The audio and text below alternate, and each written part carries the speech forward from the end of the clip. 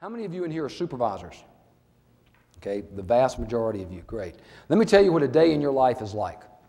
If you're a good supervisor, if you're a good one, this is a day in your life. You go through talking to your officers and you say things like that, like this. That was a good job you did the other day. Man, I really appreciate the way that you handled that case. That was a good job. You keep up the good work. Keep up the good work. Good job. Keep up the good work. Our vocabulary is somewhat limited here. Would you agree? And we find ourselves going through the day praising people for the work and the job that they do. If I praise somebody for the good job or keep up the good work, what am I praising? Am I praising them or am I praising the work? See the difference?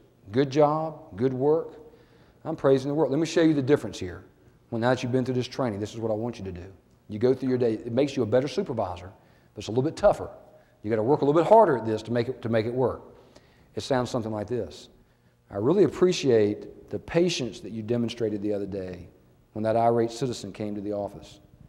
Because that was a difficult situation, but you were patient, you didn't let your anger get in the way, and you dealt with her, and that made our whole department look good as a result. Thank you for the patience.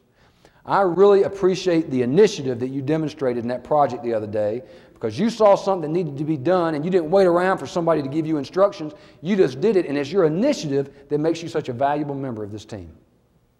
Or I really appreciate your dependability, because you said you were going to do this particular assignment, and I know it ended up requiring a lot more work than you thought it was going to require, but you came through anyway, and that's how I know I can count on you to get the job done. That's what makes you valuable. You see the difference?